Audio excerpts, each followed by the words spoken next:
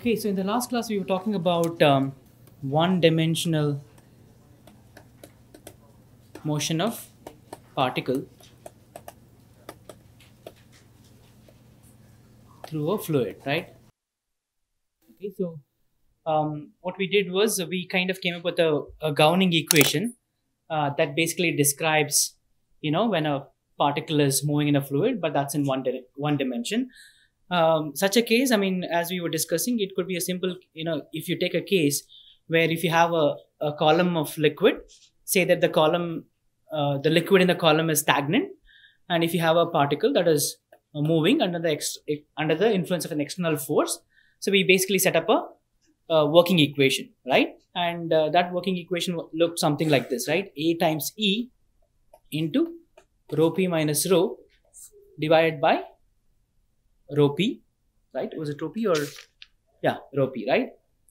Okay, minus CD into AP into rho V square by 2 times M was equal to dV by dt, right? That's the working equation, right? Everybody knows how to get this, right? Now, as I was saying, this equation is a general equation which is valid for particle of any shape, right? And for any fluid particle combinations, right? Now, if you want to simplify this further, before we do that, I said that as soon as the particle is dropped into the column, what will happen is you'll start with the particle being at rest. Okay, now once you drop it, it's going to accelerate, right? And then this acceleration is going to die down soon because of the fact that there's a drag force that is acting on the particle, and ultimately the particle will start moving with a constant velocity, right? Okay, so at some point in time your acceleration is going to be 0. Okay, that's because the particle is going to reach a constant velocity, and you can get that constant velocity as I mentioned in the previous class. It is denoted by ut, or the terminal velocity. People also call it as terminal settling velocity, and that we obtained it as some A times E into rho P minus rho divided by rho P into 2 times M, right, divided by CD AP into rho under square root. Okay, right? That's what we had developed. Okay, now if you want to simplify this further, I was mentioning that you would have to, so of course we talked about 2 different cases, right? One, I can say that AE is the acceleration because of the external force.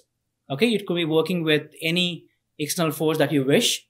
Okay, but if you take a simple case of external force being gravity, okay, we said your AE is going to be G, which is the acceleration due to gravity. And of course, if you take your acceleration, if your external force is like say centrifugal force, okay, you're going to replace that AE with R omega square, right? So now, if you want to simplify this further, we said that we should know what is the CD, right? If you look at the equation here, right, rho P is the property of the particle, rho is the fluid, okay, AP is, so there are certain parameters which depend on the fluid, and there are certain parameters that depend on the fluid that you are considering, right? Now, if you want to simplify this further, we said that you would have to go back and look up things like this. Okay, this is an example where what is plotted is the drag coefficient CD on the y-axis versus Reynolds number on the x-axis, right? If you look at this plot, there are kind of 2 limiting cases. Okay, one is in the low Reynolds number regime. Okay, when the Reynolds number is less than 1, okay, your CD versus Reynolds number can be represented by an empirical equation, which is something like CD is equal to 24 divided by Reynolds number. Okay, I can simplify the expression that we just wrote for the Stokes law settling regime. And if you look at the high Reynolds number regime, when your Reynolds number is more than 1000 up to about 200,000, your drag coefficient more or less remains constant, right? Typically about 0.44. Therefore, what I can do is I can actually substitute for these things in the working equation. So what I'm going to do is simplify this.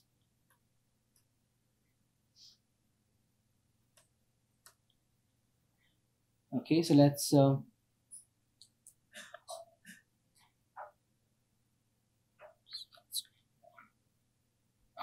So therefore your ut, okay, was if I take AE to be G, right? So it was 2 times M times G into rho P minus rho divided by CD AP into rho under square root, right?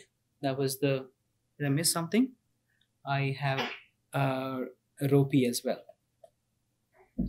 Okay, right? So now what I can do is, you have M here, right?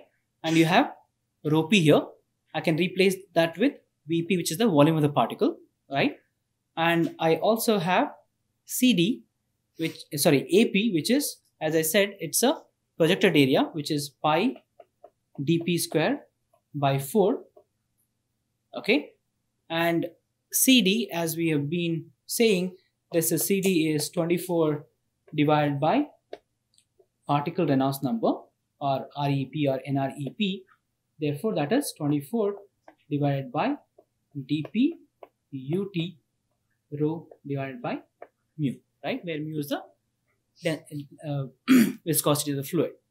So if you put in this, okay, we can do that quickly. So therefore, your ut is going to be 2 times, instead of m divided by rho p, I'm going to put it as pi dp q by 6, right? That's your volume, right?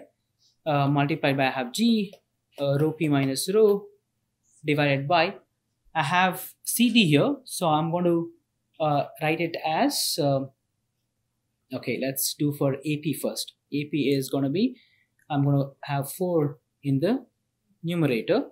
It's pi dp square. That's for AP, right? And I also have rho here. Now for Reynolds number, it's going to be I'm going to multiply by mu divided by 24 times dp ut into rho, right? That's your mistake. So your CD is 24 divided by Reynolds number, right? So that's going to be dp v bar rho by mu.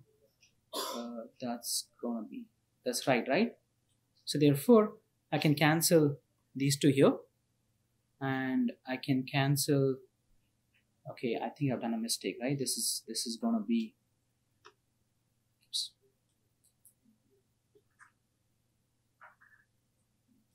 It's going to be dp here into ut here into rho divided by mu, right? Yeah. So then you have dp square here, and there's dp power 4, so this is going to be dp square will come in the numerator. So you have 4 here, and there's going to be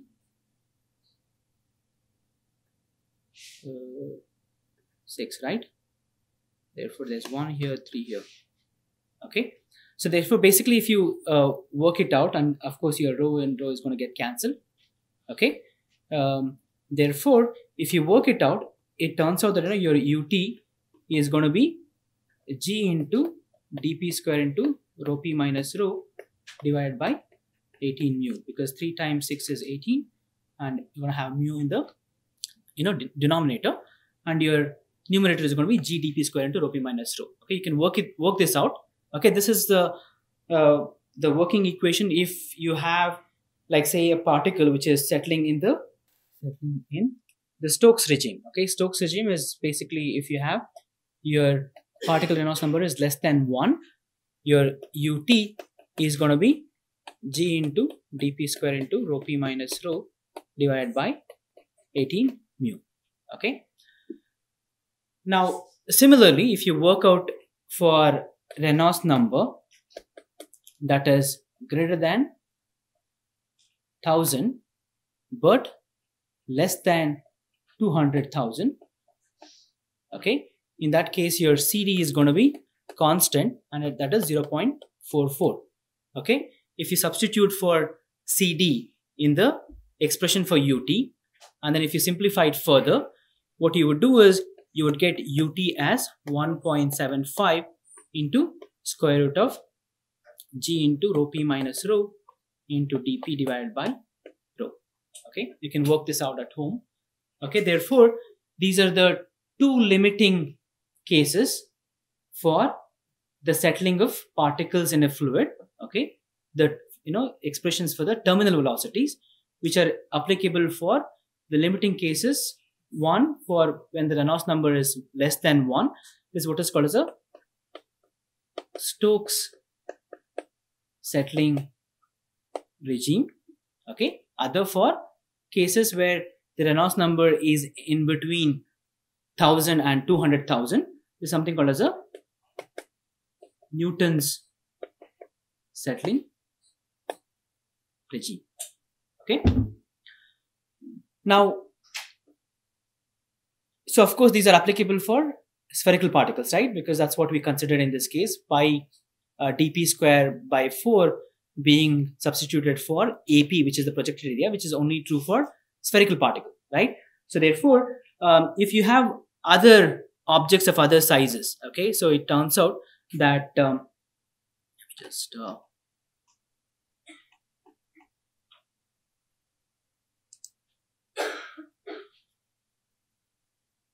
so if you want to generalize for particles of any shape, what you should do is you should have some correlations like this. Okay, what you're seeing in the plot is again CD versus Reynolds number, but if you look it up, there are different plots. Okay, there's one plot for cylinders. For the spherical particles, it's a continuous line, right? The continuous line is for the spherical particles, which we just saw, right? The two limiting cases of CD being 0.44 or CD being 24 by Reynolds number. And the other two are for particles of different shapes. Okay, one is for disks, other one is for cylinders, and these have been generated by taking particles of particular dimension and particular shape, and they have been held in some particular condition. For example, in this case, axis of the cylinder and face of the disk are perpendicular to the flow direction. Okay, if you have a liquid that is flowing, the axis is in a direction perpendicular to the flow. Okay, that's like this. Okay, therefore, when you want to work out the equation for settling velocities for different shaped particles, you would have to worry about the orientation of the particle as well. Okay, whether the particle is oriented in the direction or in the direction perpendicular to the flow. Okay, when the particle is oriented perpendicular, it's something called as a bluff body. Okay, that's a terminology that people use, okay, in the literature. So therefore, I would have to take care of such issues when you want to simplify these equations for calculating settling velocities for different shaped objects. Now, okay, if you're given a problem that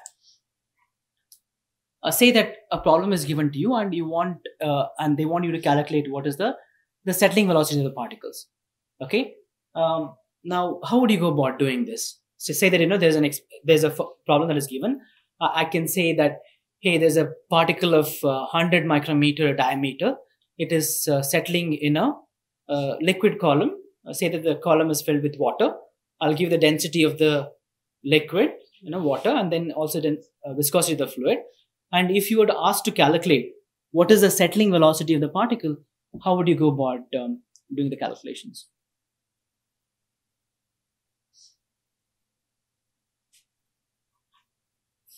So one crude way of doing this would be you calculate your UT, okay, for the Stokes regime. Okay, get what is your UT, okay, and then from that you basically calculate what is the Reynolds number. After that, I have done the settling velocity calculations. You assume that UT is, say, G dP square into rho P minus rho divided by 18 mu. You calculate the settling velocity, then you get UT, then you back calculate what is your Reynolds number. Okay, if it is d, okay, ut by mu, right? If the Reynolds number falls less than 1, then I say that, whatever I assume that the particle is settling in the Stokes regime is correct. Okay, therefore my assumption is right. Okay, but that need not be the case all the time, right? You can end up with a Reynolds number which could be more than 1, it could be more than 1000. So therefore you kind of come up with a kind of an dilemma as to whether I should be using the Stokes regime or the settling regime or the Newton's regime. Okay, so therefore what you can do is you can come up with a simple non-dimensional number, okay, which can help us in terms of identifying the settling regime without going into this guesswork. Okay, I said that the guesswork is you assume that the particle is settling in the Stokes regime, you calculate ut, back calculate your Reynolds number, see whether it's less than 1 or look at the typical range or typical number that you get out of the calculation, and then if that's not the case, then you go back and then assume the Newton's regime, and then again calculate ut, calculate again Reynolds number, right? So instead of doing that, what you can do is you can rearrange the expression that you have for your settling velocities, right? I know that ut is g dp square into rho p minus rho divided by 18 mu for the Stokes regime. Okay, I know that my Reynolds number, okay, for the upper limit of the Reynolds number for Stokes regime is 1, right? Anything less than 1 is a, so now what I can do is I can substitute dp into rho into ut divided by mu. I can substitute for ut from the Stokes regime. So what do you get? Sorry.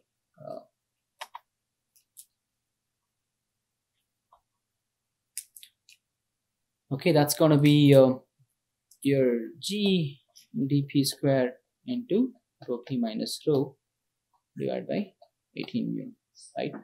So what I can write this as, so this is going to be, I'm going to write it as q, okay, ouch, okay, and I'm going to write this as 1 over 1 divided by 18, right? Now let's look at the exact similar formulation for, so we know that your Reynolds number should be more than 1000 for the Newton settling regime. So similarly, I can write the Reynolds number as dp into rho by mu into 1.75, right, square root of g into rho p minus rho into dp divided by rho, right? That's your expression for the. So now what I can do is I can take the dp inside, right? So I can write as dp cube, right? I'm going to take, is that okay? Okay, and then I have rho here. Again, I'm going to take rho square inside. I'm going to write as rho square. Okay, and of course there's going to be mu square as well, right?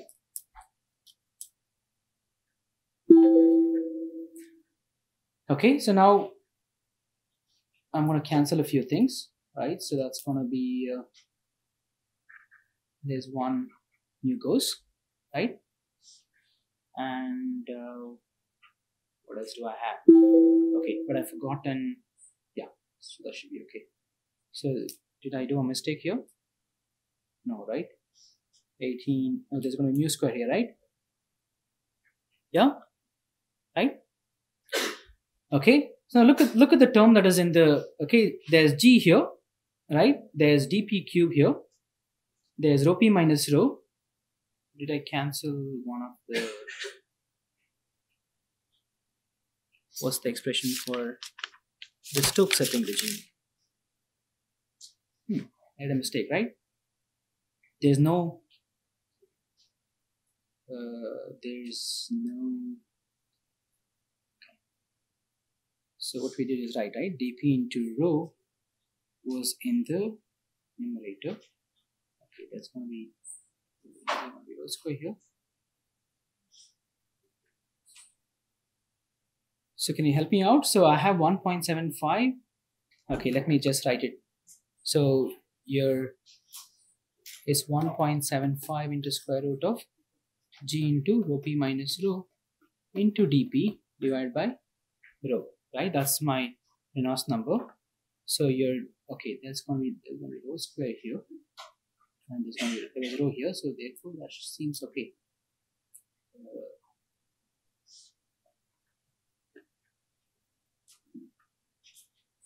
Oh yeah, so it's okay, right? So I think that's fine. So I have a row here, right? I have a row here, g here, right? dp cube rho p minus rho mu square. Is it okay? Therefore, I can actually define a factor k. Okay, I can define a factor k as g dp cube into rho p minus rho into rho here divided by mu square to the power of 1/3, right? So therefore, this is going to be 1/18 into k cube. Okay, and here it's going to be 1.75. Okay, again into k cube to the power of 1.5. Is it okay?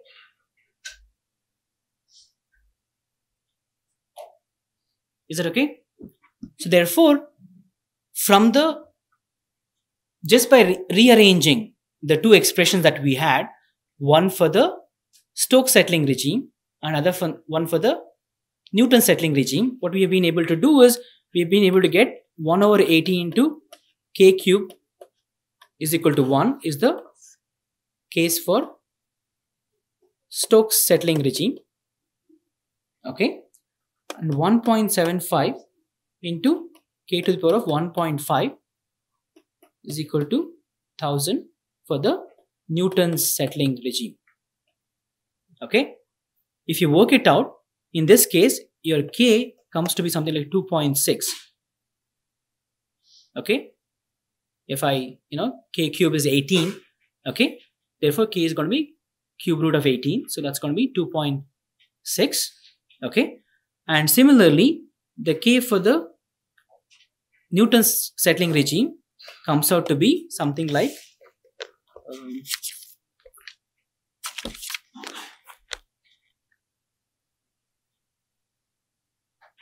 68.9. okay, 68.9 if I substitute the lower limit of the Reynolds number for the Newton's regime, and if I substitute the higher limit of the Reynolds number, which is 200,000, your k comes out to be something like 2360. Okay, therefore, okay, the idea is this. Okay, so what you do is you calculate the k, okay, which is basically defined as g dp cube into rho p minus rho into rho divided by mu to the power of 1/3. You calculate that. If the value of the k that you obtain, if it is less than 2.6, okay, then you use the settling velocity for the Stokes regime and calculate your terminal velocities. Okay, however, if the k factor that you're getting, if it is between 68.9 and 2360, okay, that's the range of Reynolds number over which the settling occurs in the turbulent condition, that is the Newton settling regime. Okay, in such case you would have to use the appropriate expression for the terminal velocity for the particle in the Newton's regime. Okay, so therefore this formalism, okay, in terms of calculating k, okay, as a criteria for deciding whether I should go for a Stokes or the Newton's settling regime is useful, okay, instead of doing a guesswork of assuming a particular settling regime and then back calculating your Reynolds number. Okay, any questions? Do you have any questions with this? Okay, it was just a manipulation, right? It was just a rearranging of the expression for each of these UTs, and then equating that to the limiting value of the Reynolds number for respective conditions. Okay, that's all we've done. Yeah. Okay, so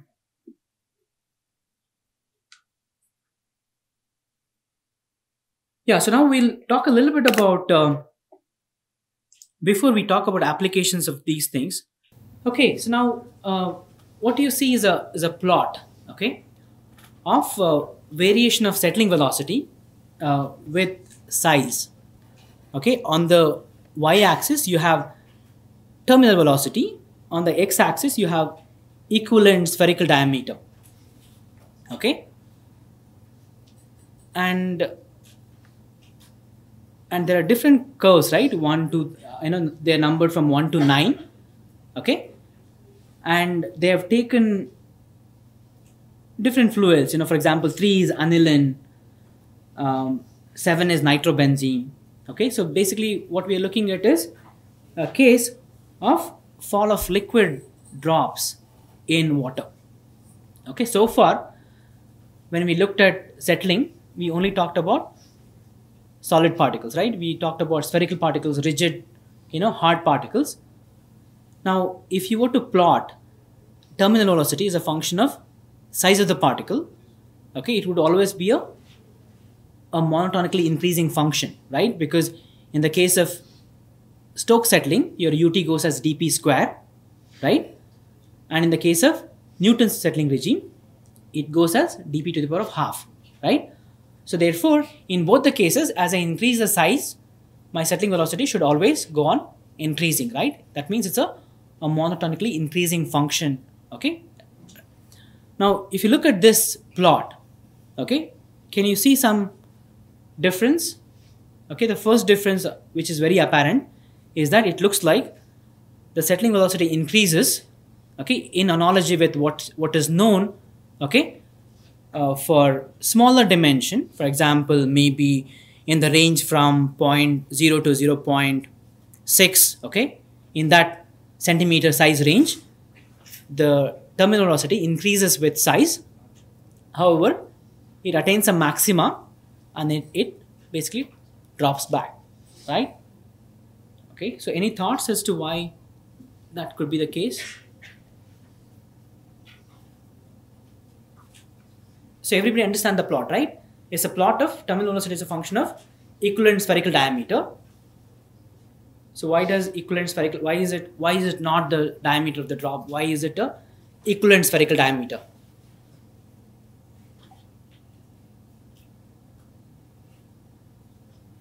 Okay, the obvious answer is going to be because the drop, right?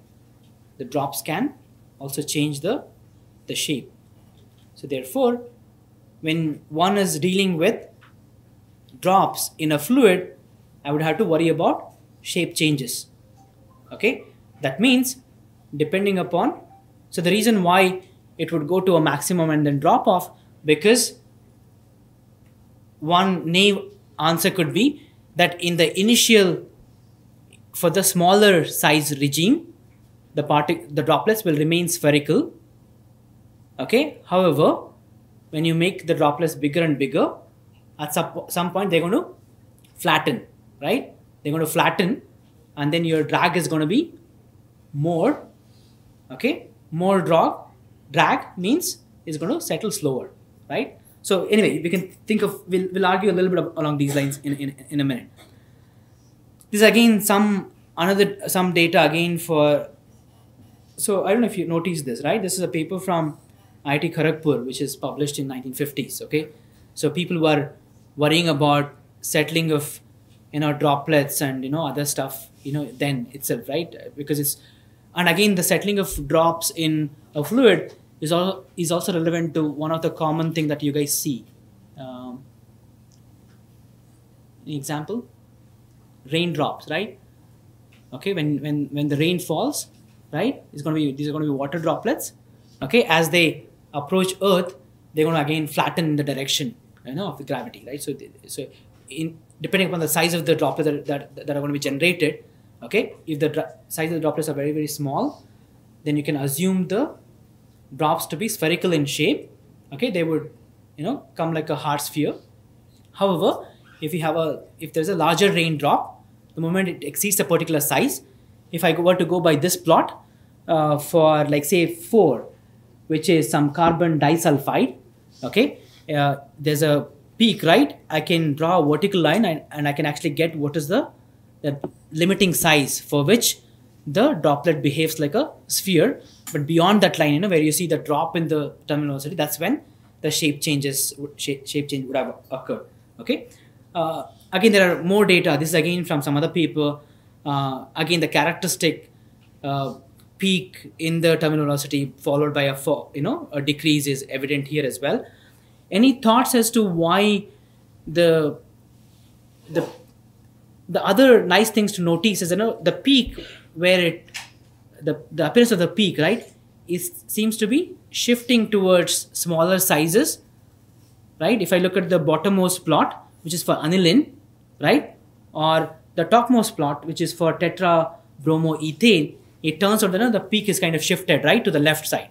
Okay, any thoughts why it could be? That's because they're of different density, right? If you look at these fluids, for example, aniline has a density of 1.02, okay, which is very much close to that of water, right?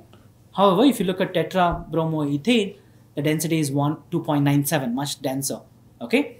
Again, that's also evident from the slope, right? If the slope for, at least in the initial regime where there is a linear increase, right, the slope is larger for 2.97 because the density difference is more. We know that they should be settling much faster, right, compared to the case where the density difference is very little for the case of aniline, right? This is a plot of, again, drag coefficient as a function of Reynolds number.